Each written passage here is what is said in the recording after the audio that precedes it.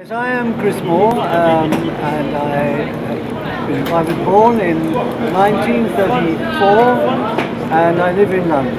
And for a number of years, I've done this catwalk malarkey, which is a funny English word, and I've earned my living from doing the catwalk. I just want to say, what's need to be successful runway photographer? Well, the only way to be successful in life, not just runway, is you have to stick at it. You have to go through thick and thin, through bad and good, and that's the way that you succeed.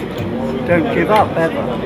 What you can recommend for young beginners photographers who really want to pursue a fashion photographer career? Well, you know, I wouldn't want you to just do catwalk photography. You just must do all sorts of photography and start with landscape, with portraits, and of course fashion is wonderful to do because you have wonderful looking girls. So what more reason could you have to do fashion? Okay, beautiful. How you see, is the fashion photographer have a future? Does a fashion photographer have a future? Yes. We all have a future. But we have to face up to the fact that everyone, and I mean everyone, is a photographer. Everyone who has a phone, everyone who is a photographer. The future is in front of us. So that's something we have to learn to live with.